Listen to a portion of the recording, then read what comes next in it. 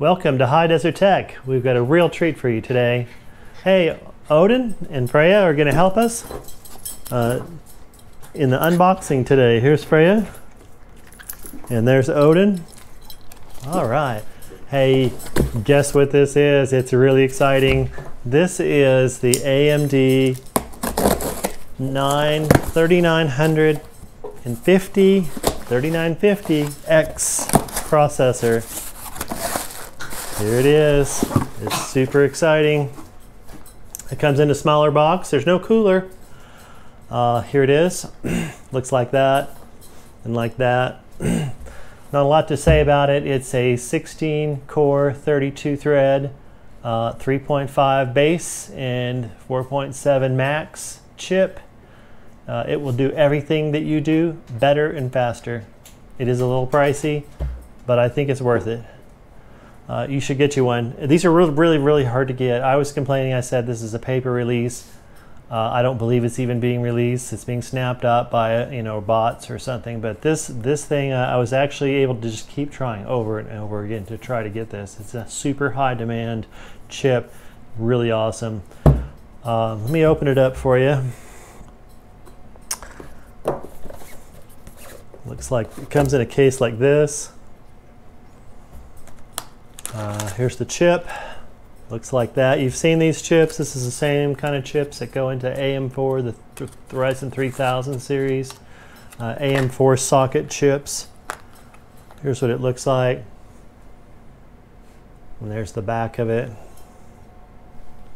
So I've got another thing for you today. We're going to cut over in just a few minutes to a install. We're going to install this into an NR600 case and show you how that goes. I'll do it in real time instead of time lapse, and you can see all the different steps involved and how I do it, which might be a little bit different than you do it. I'm replacing a 3900X processor. This is a 3950X. I'm also, and that's going to be, like I said, in the NR600 case. So we'll see how that goes. I've got a NF-U12A fan on it, a CPU cooler. I know this says use liquid cooling, but in my opinion, you don't need it if you have a very good air cooler like this one, NF-U12A. I think it'll be just fine with this chip. I did another install and it was fine. So, and the temperatures are really good, and it's actually supposed to use less voltage, less power than the 3900X. All right, we're going to cut over to the actual install. Hi, Desert Tech here. Hey, we're going to focus on the PC in this segment of the video and not my head. So you can see exactly what I'm doing. I'm going to do an install in real time, not time lapse, for the 3950X into an NR600 case. And I'm going to narrate as I go. So the first thing I'm going to do here is take the front tempered glass off like this. It'll come off. Whoa, there we go. And then everything else we'll just do right in here. You can see right away there is a Noctua NF-U12A air CPU here. It's not liquid. And we're going to put that on the 3950X. I think it'll be way more than adequate. This is a really great cooler, as good as liquid coolers in my opinion, and a lot less moving parts. So let's get on it here. We've got the 3950X right here, and I'm going to replace a 3900X. As you know, if you didn't see the first part of this segment of the video, this is a 16-core, 32-thread. It will do everything really well and really fast. This is the best CPU you can buy in the AM4 slot. And there it goes. Okay, so don't do that. So first things first, I took the front of the case off, and the next thing that we need to do is pop off these fans. This cooler has some really fancy fans on it, and it keeps it very cool. I highly recommend NF-U12A here. Okay, there you go. The other day I did clean off most of the dust off of here. There's still some on there. Can't help it. So I got the two fans off like that. The next thing you want to do is take this cooler off, and the way you want to do it is this is the way I do it, that I recommend. So other people might do it differently. I'm just saying what I think is the best way to do it. And that way is you alternate untightening these screws. Tell you what, I'm going to get this little fan and move it all the way over here. So now after you do this, you may have to reset your BIOS settings, especially like your XMP 1 or 2, whatever that you're using, because when you change this chip out, it will kind of reset everything. I know that's a pain, but obviously we don't change these chips very often. So I'm just kind of loosening on both sides the CPU cooler like this, and I loosen a little more on this side, loosen on this side. You can see I've got a PowerColor 5700 XT graphics card in here. This is an X570 Aorus Wi-Fi Pro motherboard. I told you it's an NR600 case. It's got some G.Skill Trident NEO 3600 CL14 memory, which I really recommend. That's a great kind of memory to install in the AMD platform. All right, make sure your screws are all the way loose here. And then what you're going to try to do is nicely pry off this cooler from the CPU. One time when I did this, the CPU got ripped out and some of the pins, you know, got bent. So that's very rare for that to happen. I don't know why that happened, but anyway. So what we're going to do is just gently kind of rock it and remove. See how it just popped off really nicely there? And you can see here's all the heat sink and the fins. I think this has 7 heat pipes. It's really nice. First thing I would do is wipe this off, and I like to use a paper towel for this purpose. Some people use alcohol or pads or other things. My thing is get a clean paper towel and just get it so it's just super shiny and all clean. Because you're going to use this again, you're going to reuse it, you're going to want it to be in good shape. Like that. Next thing you want to do is you see the old CPU down there, and you're going to want to clean off all that gunk off of there. That's the thermal paste from the last install. It's easier if you leave it in there and clean it in this configuration, because if you try to clean it in your hand, it's really hard to hang on to, I find.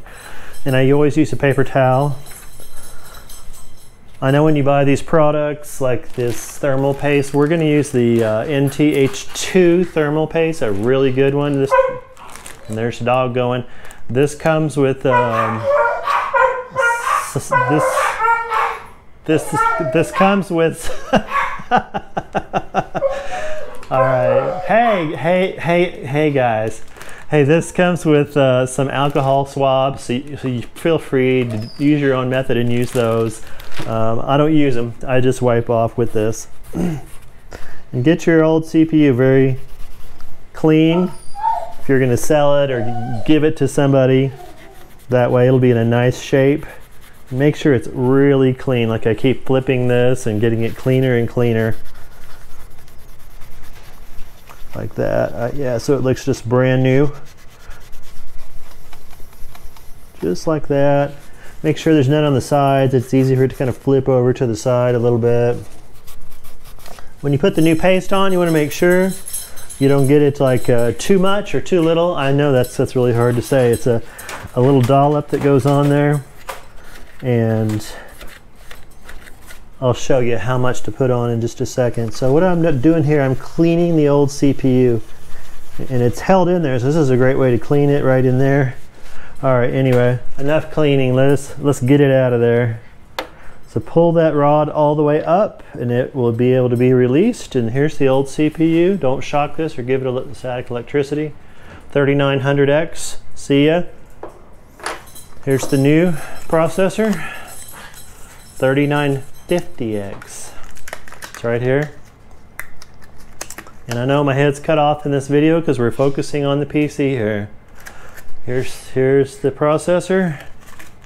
The new one, it looks just the same, except it's got some different letters on it, and it hopefully will work a little faster.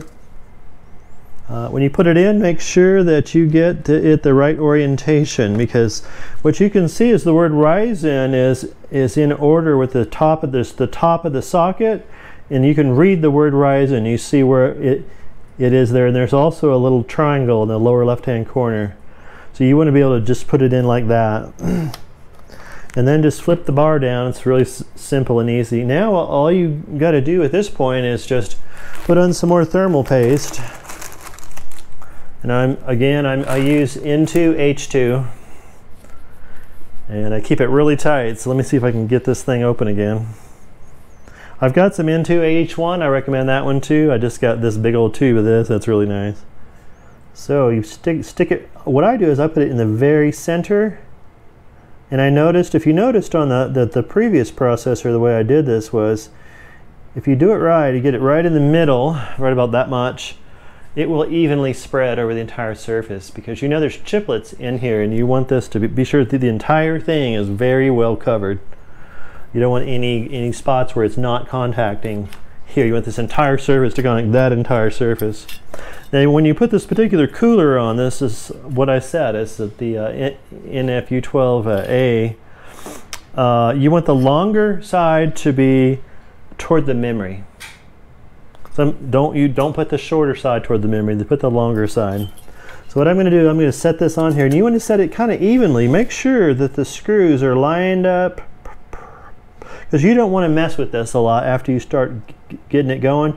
You want to get those screws right in the right spot the first time, and not have to take it off and put it on, take it off. You don't want to mess up your, the good job that you've done here, and have to redo your paste. There you go. So tighten it a little bit on that side and try to hit right on there, and then you can tighten it a little bit on this side. And then you want to tighten it a little bit on this side. I tighten it all the way until it stops. Maybe that's too tight, I don't know, you tell me, but that seemed to work fine.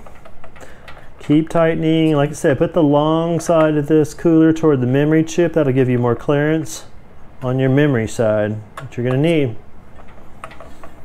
So keep tightening on each side until it just locks up.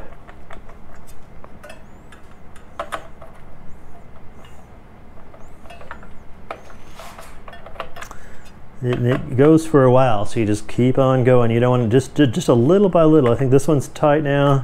And don't over tighten it, just get it where it won't move anymore, and don't just super tighten it down. So this side's moving a little more, it stopped moving, and then we're going to check on this side again. Okay, perfect. Now these fans are still plugged in.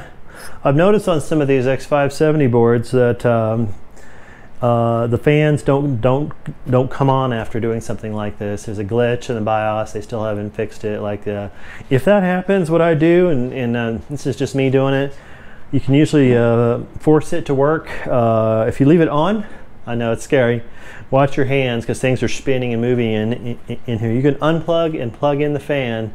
Just unplug it and immediately plug it back in, and it will kind of tell the system, hey, there's a fan here, and it will just start working from then on, even after you reboot it. It's just a quirky thing about the X570 board that doesn't ever seem to have been fixed. Let's see here, this one, I think this one goes over here. Yeah, the air always goes, there's an arrow on the side of these Noctuas. This is the NF-A12 by 25 PWM. It's the one that's shipped with this cooler. But you'll see that the air always goes toward the side of the grill. So what you want to do is blow that air out and not into the PC. This is a little tricky to get my hand in here. What I have to do is get in here, and I'll have to pull that up like that. I think I got that one. And I like it exactly even with the top. I'm really particular about that. And then there's that one, and I've got one on the CPU connector, and one this motherboard has a CPU and a CPU optional. Some of them have a CPU or a pump. Some of them just have one, and you have to put a splitter. This has one of each, so which is really nice. So anyway, what you do is just stick your finger in there and pull that bracket over, and pull this bracket over. See, and I'm putting my thumb on the top just to make sure it's even. I don't like it to be too high or too low. And amazingly enough, that is it. It's really not a hard build. I'm going to wipe out some of this dust here, but it is really an easy build. Like I say, you'll have to go into your settings and make sure that you get your XMP or whatever your favorite BIOS settings is. You're gonna have to redo it after you change your chip out, because sometimes it complains, hey, there's a new chip in here, something new. Even a few people have said that they've got anyway, I don't know what I was gonna say there, but totally redo their BIOS settings, like I said. Other thing people have said about the NR600 case is that the power supply has more room than I showed in my last video, and we're going to look into that, but in a different video. Okay, that's it. It's back into the original state. You can plug it in, and also when you first come up, it may not come up to the screen. Some people have said it doesn't come up to the screen the first time. It's okay. Just turn it off and turn it on again. From then on, it should work fine. Okay, the desert is calling, and I must go and click like and subscribe.